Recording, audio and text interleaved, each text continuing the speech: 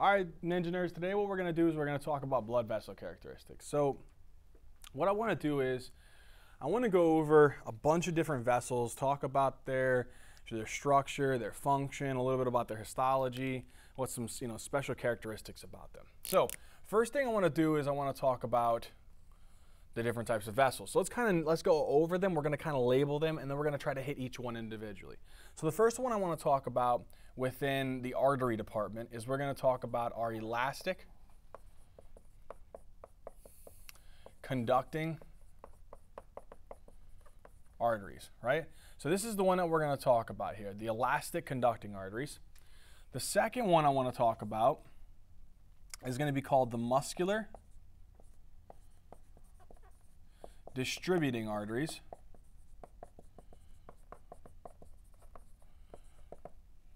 Then I want to talk about the arterioles.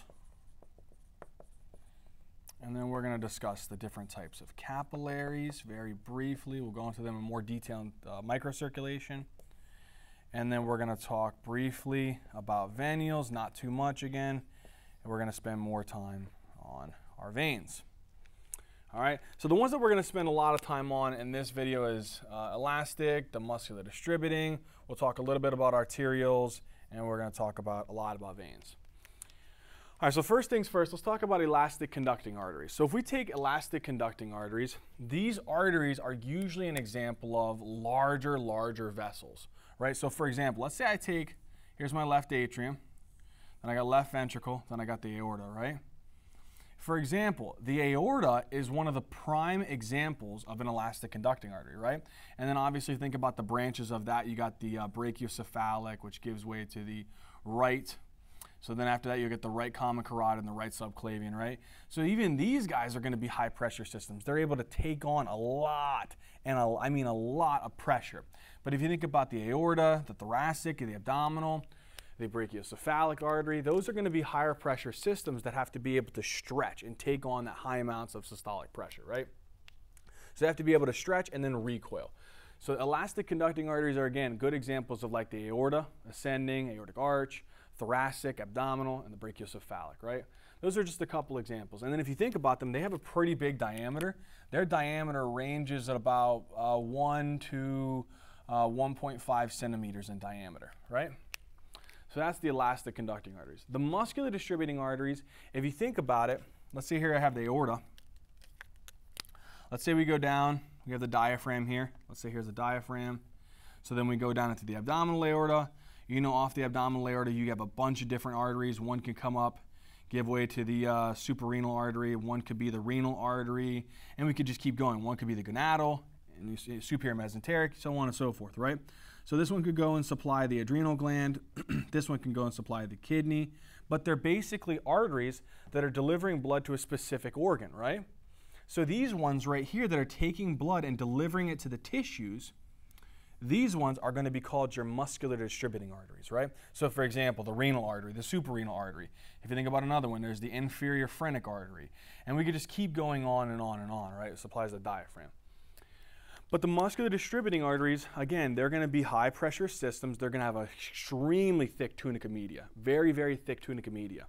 And again, these guys' diameter, because of the thick tunica media, it changes, and it goes to about 6 millimeters.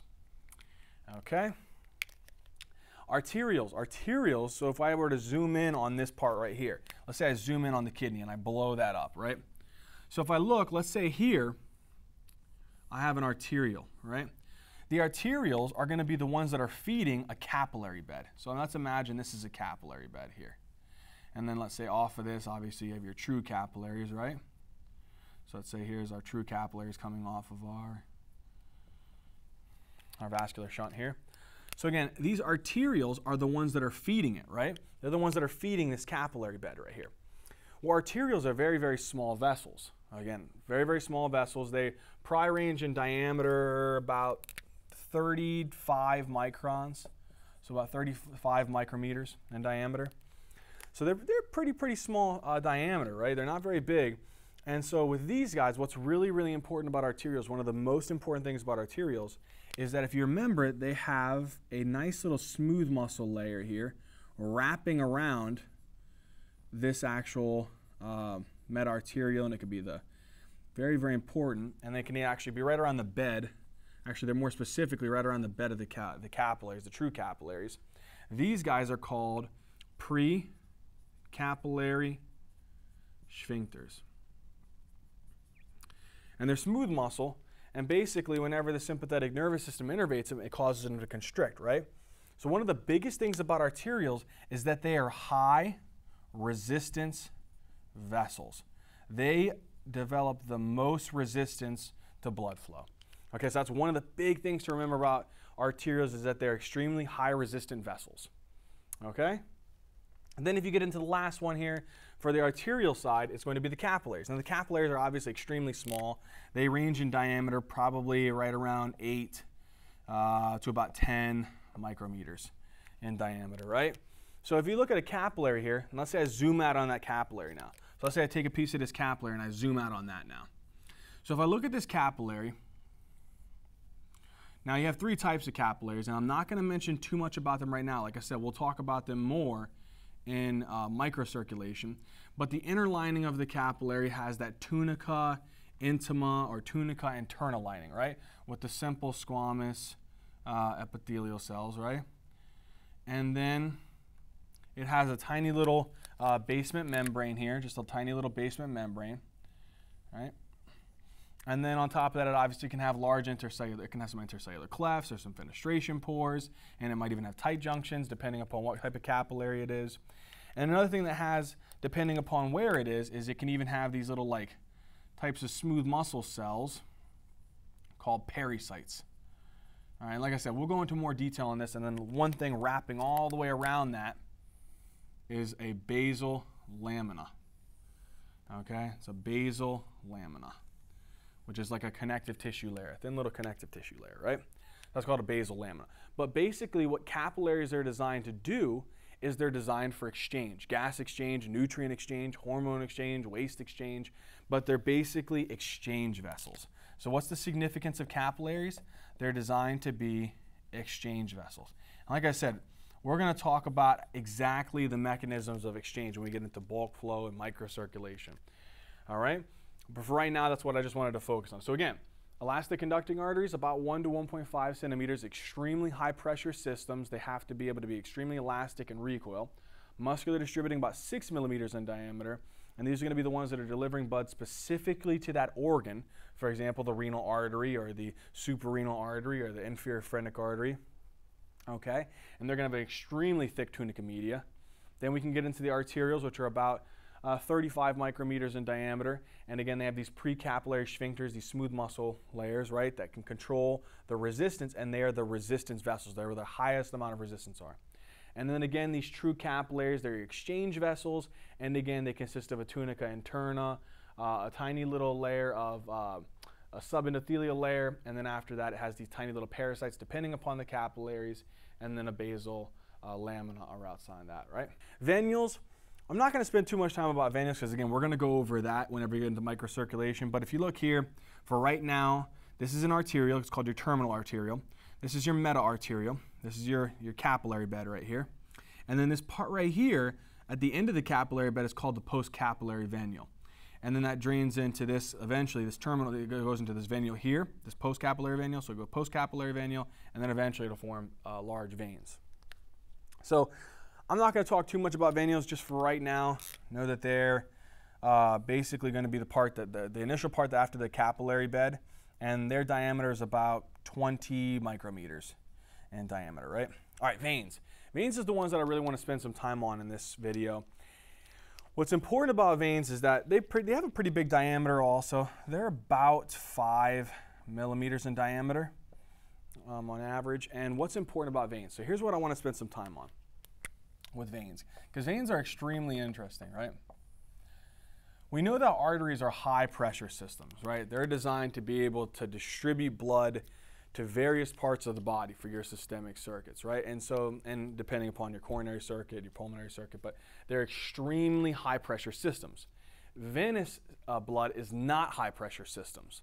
They're designed to be lower pressure systems. These pressures usually only get to about 5 to 10 millimeters of mercury, so on average.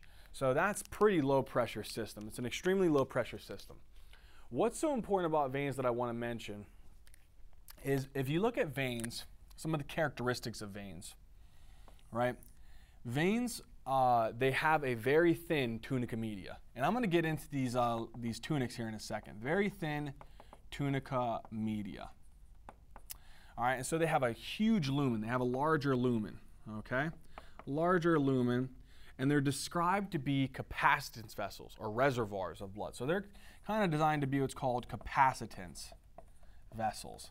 In other words, veins account for about 70% of our total blood volume at any one instant. So at any one instant, they account for about 70% of your total blood volume. So they hold a decent amount of blood. Here's the problem though. If you think about it, let's say I draw here, I draw the right side of the heart. So let's say here's our superior vena cava, right atrium, and then let's say here's your inferior vena cava, and then there's your right ventricle and the pulmonary arteries, right? So if you think about this, what's important to know is that veins are not very high pressure systems. So how do we get the blood to get back up against gravity without not having that much muscle? If you don't have that much muscle inside the vessel, you're going to have to develop a couple different types of adaptations, right? So that's what the veins do. So now what I'm going to do is I'm going to zoom in on a vein. I'm going to show a couple specialties of a vein. So again, you have your tunica interna, right? Such as these endothelial cell lining. So what's important is these tunica interna, they kind of fold inwards and form these little valves. All right, so let's say here's again another folding of the tunica interna, another folding of the tunica interna. I'm going to develop these valves here. And they're basically just, again, internal folds of the tunica interna. Now look at what can happen here. If the blood is pushed up this way, and I'll explain how you can push it, right? If the blood is pushed up this way, it's gotten into this part here, and then basically what can happen is some of it can circulate back down, right? And when it goes and circulates back down, what is it going to do? It's going to push the valves closed to prevent the blood from backflowing into the inferior portion of that vein. And that's important, right? Because that's what keeps them from basically the blood pooling up and leading to a condition we'll call later varicose veins. So that's one important thing for veins to be able to get the blood back up to the heart. So again, one thing is valves. Second thing that's extremely important. If you remember, your veins, again, are not very high pressure systems, right? So if you know, usually what your veins are near is they're usually near some muscles. So let's say we take, for example, the veins inside of your legs, right? So let's say here's some skeletal muscles like maybe the gastrocnemius or the soleus muscles, right? And let's say that they're on both sides actually. So let's say here we have another one, right? And here's another one. And let's say that these muscles contract. And when they contract, they start squeezing on the blood vessel. They start squeezing onto the actual blood vessel. And whenever they squeeze onto the blood vessel, whenever they shorten, they push the blood upwards, right? So whenever they push the blood upwards, it's called like a muscular milking because it's not very fast. It's a slow process, but it just keeps contracting and pushing the blood upwards. So this right here is called, and the second thing here, which we described, is called a muscular milking. All right? And it's basically, again, the muscles, are the actual somatic muscles, right? The skeletal muscles are going to be contracting and pushing the blood upwards. That's one. Another one is called a respiratory pump. And a respiratory pump is basically whenever you're breathing, you're increasing the thoracic cavity volume, right? And what it does is it actually, as you increase that thoracic cavity volume, it actually can push on some of those actual lower vessels, like the inferior vena cava, and it can help to push that blood upwards. Also, it can help with the blood coming back from the pulmonary circuit, too. So it helps to be able to increase the blood flow back to the actual heart, and it helps to get the blood flow up from the actual lower systemic circuits, right? The systemic veins. So that's one. So again, respiratory pump helps to get more blood from the lungs back to the heart, and it helps to get some of the systemic blood back up to the heart, right? That's called the respiratory pump. One more thing that's also important. there is tunica media in the blood vessel. It's just not that thick, right? So let's say here I get rid of this part right here. And I say I draw here a tunica media, just a couple smooth muscle cells. Okay? This is important because the tunica media, if you remember, let's say I draw here central nervous system, right? And then out of the central nervous system, you know that you have your sympathetic nerves, right? And let's say that these sympathetic nerves, they come over here and they innervate, right? They innervate this tunica media. And what can that do? That can cause venoconstriction. So it can also cause a venoconstriction of that smooth muscle. And that can also help to be able to push some of the blood also up there, right? So the fourth thing that we could also say down here is going to be sympathetic tone. Sympathetic tone. Now you're probably wondering why I'm mentioning all this, like what's so important about it. All right, so with these valves, these are extremely important. The reason why is that some people, maybe it's due to obesity, maybe it's due to standing for long periods of time, you know, depending upon what it might be, these valves can become incompetent and leaky. And so what happens is, let's say due to whatever reasons these blood vessels start expanding, right? Because of people standing for a long time and the blood just pooling up in that area. What starts expanding and expanding and expanding, and then what happens is it pulls. So imagine here, as I try to pull this blood vessel away from one another, I'm pulling these two edges away.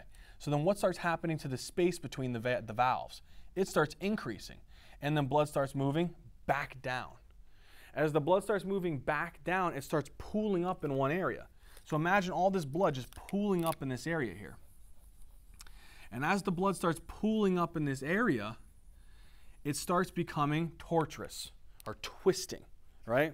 So it starts pooling up and dilating, and then it starts becoming tortuous or twisted. That is called varicose veins. They're very common within the calf, right? So that's one of the common areas. Another one that they're common in is in the testes. It's actually called varicocele. And what happens is sometimes it's actually more common in the left testy because the gonadal vein, the left gonadal vein, if you look here real quick, let's say I draw the, here let's say you have your inferior vena cava here, and then what happens is you have your left gonadal vein. It comes up over here with the renal artery, right? So what happens is it comes up here and it makes this crazy turn to put the blood into the inferior vena cava, whereas the right gonadal goes straight to the inferior vena cava. So what happens is the blood can actually kind of lead to this backflow into the testes, and whenever it backflows into the testes, again, it can lead to this tortuous or dilating or accumulation of these blood vessels within the testes, and that can lead to what's called varicocele. And that can lead to infertility, it can lead to dilation, it can lead to a pretty big scrotum. So again, if this is the left testes and it starts actually causing this dilation and this tortuous formation of these vessels, it's called varicocele. And again, this could be a problem because it could lead to inflammation, it could lead to expansion, swelling of the left testicle, and on top of that, it could actually lead to infertility, okay? All right, so we talked about varicocele, okay? And again, what was this problem here called whenever the blood starts pooling up within this area and starts becoming twisting, and it becomes tortuous, and the blood vessels start dilating, and it forms these ugly little veins on the back of the leg, right? That's called varicose veins, okay? All right, and then another area that's going to occur, it doesn't just have to happen within the blood vessels, and it doesn't just have to happen here within the testes. It can also occur in another part, which is the anus, right? So one of the common areas is the veins inside the anus. They're actually called the hemorrhoidal veins, sometimes due to high pressure, straining, forcing to go to the bathroom, doing the Valsalva's maneuver, and so on and so forth. The pressure can accumulate, and again, that can happen too. And so another form of varicose veins is hemorrhoids. All right, and so that's another example of varicose veins.